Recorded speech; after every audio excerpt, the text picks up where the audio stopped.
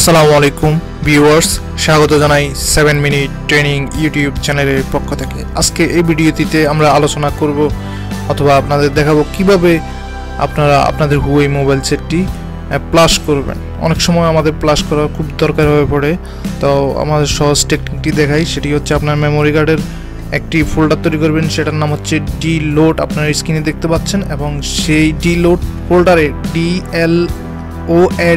dload ফোল্ডারে আপনারা একটি ফাইল রাখতে হবে, সেটার নাম হচ্ছে Update.App।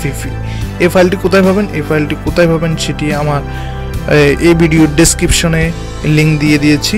সেখান থেকে আপনারা আপনাদের মোবাইলের ভার্সন এবং মডেল অনুযায়ী আপনাদের প্লাস ফাইলটি ডাউনলোড করে নিতে পারবেন। আর ফাইলটি ডাউনলোড করার পর Update.App ফাইলটা নিয়ে dload ফোল্ডারে রাখবেন। তারপর আপনার মোবাইলটা বন্ধ করার পর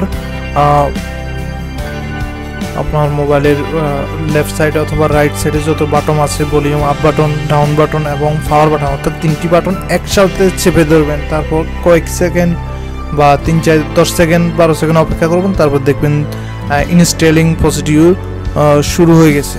তারপর আপনি নির্দিষ্ট সময় পর্যন্ত 3 মিনিট হোক 4 মিনিট হোক সে পর্যন্ত অপেক্ষা করতে হবে। তারপর দেখবেন আপনার মোবাইলটি অটোমেটিক ওপেন হয়ে যাবে।